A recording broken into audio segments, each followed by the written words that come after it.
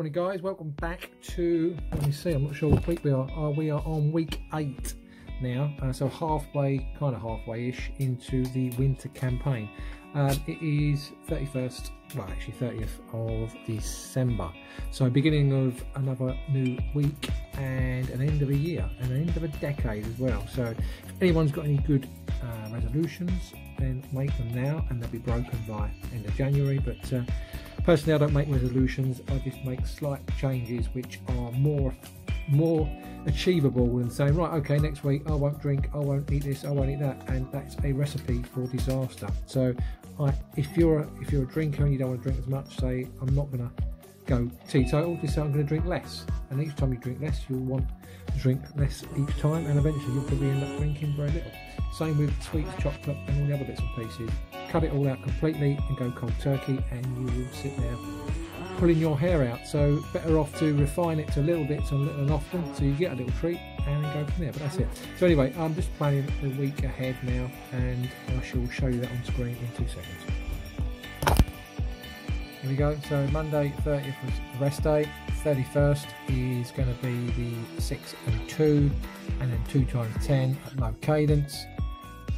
For January the 1st, which is New Year's Day, I planned a rest day, but I might go out and do an hour very easy zone 1, and then into Thursday, which is going to be the target session again, and that's going to be 6 minutes and 10 minutes, keeping that going, which seems to be working well. And then definitely into a rest day on Friday, because I'm probably going to be working in the evening in the massage room. And then Saturday, those high cadence session again, and the standing starts, which definitely felt that last week, and needed a rest after that. But we're going to run into Sunday, which is 3 hours again. So I'm not sure what's going to happen on Sunday. Might go out with a teammate on Sunday. I don't often ride with people, but it'll be a slight change to a normal Sunday, so it could be a little bit less pacey, or it could be a bit more pacey, so we'll see what goes. But looking at the end of the week of a CTL 51, which is way more than where I was this time last year, so that's all promising.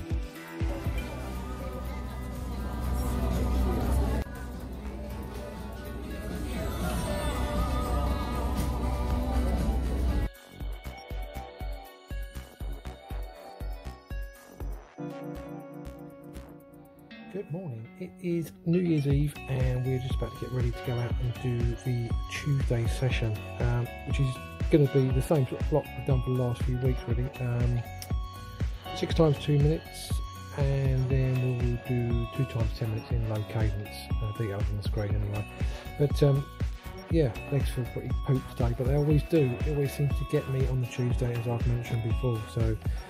But weather looks pretty chilly out there, overcast and grey and gloomy today, but I don't think we're going to see much sunshine, to be fair. But only a short session, enjoying being out on the road again. And I will say that I've noticed the difference between road and turbo training, because I never really do road training other than the Christmas block in the weekdays, how much less or how much more over you go on your target power. It's just easier on the road just to sort of push that a little bit more, whereas on the turbo it's very consistent. Like if you set a TSS on training peaks of 200 for a session and you do a turbo, it will be exactly the same, whereas on the road it's always slightly over no matter what you seem to do, because obviously gradients and so forth. But it's interesting. I think you definitely get more TSS on the road. So anyway, let's get out there and do it. Rightio, not a bad little session, to be honest. Just goes to show, listen to your body. Like I said the other day to myself, I was feeling tired after that big 2-week block, so Monday I scrapped it. So I've had 2 days rest, 2 sleeps, and legs feel really good this morning after a 5-10 minute warm up. So absolutely chuffed with the power I've chucked out. Should have been, I think, 85% on the 2 minutes, but I will put it up on the screen. But I felt so good, I was just pushing on today. Sometimes you got to take advantage of a window when your legs are good. So 5-minute rest now, and then do the last 10-minute interval in low cadence, and that's about it really for this year. I think this year is nearly completely done, all bar a few hours left of the day really. So happy New Year to everybody. I've enjoyed doing the vlog for the start of the winter. Hopefully it's helped somebody out there, maybe not, who knows, but I'm going to carry on doing it all the way through the rest of the winter and into the race season. And it'd be interesting to see different times that I can get back this year compared to last year with being self-coached. But on a final note, I think the 10 minutes at low cadence are really definitely improving my top end power for sure. Just feels really good. So that's the session that I'm going to carry on. I'm going to keep going with that all winter, and then hopefully get some big gains. So that's it for me. I'll see you in 2020. Happy New Year. Morning. It is sadly the 2nd of January, so everybody happy New Year and all that malarkey. Anyway, back to work today, which is pretty grim.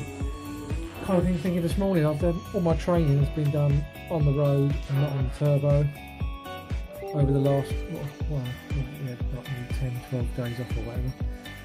And now I'm going to have to go back to doing it in the turbo at 5 o'clock, 6 o'clock after work, which is pretty grim. So doing that early morning session, getting it out of the way, and then having the rest of the day to recover is pretty nice. So today is going to be back to turbo and back to the after the work scenario. So what joy is that is. I must admit, motivation today is pretty grim, but I'm going to watch a couple of videos on YouTube at lunchtime, which always perk me up. A bit of Bradley Wiggins Roadtoglory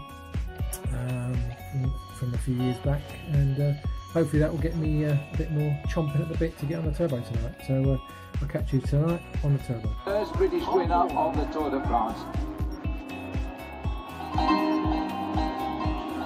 16:49, that's 11 seconds quicker than Froome. Remember the little chicane here, nice line, flow through it. Now it is a minute 15 over Chris Froome. You're making history here, come on. You can see Froome. You've got 75 metres flat and you're the line. Come on, cadence, cadence, cadence. It's a winning ride to win the Tour de France. And Bradley Wiggins licks his lips in anticipation and punches the sky. Here goes. Yeah, we'll see. Well guys, done and dusted. Slightly down on the power, 281. Although we were aiming for 280, but last week when I did the turbo session in the garage, this is the only turbo session I've done last week in the 2 weeks of Christmas, because I wanted to keep it even Stevens. I think it was 285 for the 6. For the 10 minutes I pulled it back to 285, so just slightly over where I wanted to be. But anyway, it wasn't pretty, didn't feel very nice. Glad it's finished, to be honest with you. Got a rest day tomorrow, session on Saturday on the road, and then a 3 hour on Sunday. This week's been a little bit of a micro recovery week with two proper rest days this week, doing absolutely nothing. So yeah, so I'll see you, well I won't see you tomorrow, it'll be a rest day. See you on Saturday. Saturday is here and it is going to be the same as last week, which is consisting of 10 times 1 minute at high cadence. So I'm going to try and hit like 110, 115, maybe a bit more than that, and then we're going to do into the standing starts. So come to a complete stop, big gear, largest gear, wind it up to your cadence standing up, which you would race with, and then sit back down and just keep that cadence for the rest of the minute, and then back into 5 times high cadence again. Legs don't feel too bad today. I will say though, I've kind of missed my monthly massage in December due to the boy being ill, and I can definitely feel glutes, glute med, glute min, TFL are feeling very tight, and so yeah, but well, I've got actually a massage due now on next Saturday, so I'm looking forward to getting released off in the glute area, so hopefully that will free up some tightness around there. So anyway, let's get on with it. Good to see that the pedalling balance is near 50-50 for that session, which is quite pleasing, and also going into early 2020 a couple of gold power medals there from best minute power for 2020 and a 5-second power, so all good progress. Well, guys, real early one today. Got plenty of things to do, football with the boy and all sorts, so it's just on 7:30, just about getting light out there. So we're going to get out there now and do it. Going to change today. It was going to be the normal ride, 15 minutes on, 15 minutes off for tempo, but I'm going to stretch out the tempo now to about 25 minutes and try and hit 3 of those in this session. Try and stretch that tempo out a bit more for January, and then perhaps in February stretch it out to 30 minutes, 35 minutes each interval. So anyway, crack on, see you later. I've made it back, didn't bother stopping to do a mid-ride commentary as we needed to get over to the football pitch for 12 o'clock, but absolutely cracking ride today, really enjoyed that. Felt as if I got a bit of a mojo back today, but all in all it was pretty good. Did 2 or 4 times 20 minutes at high tempo, went really well. I think I kind of got my fueling just right today.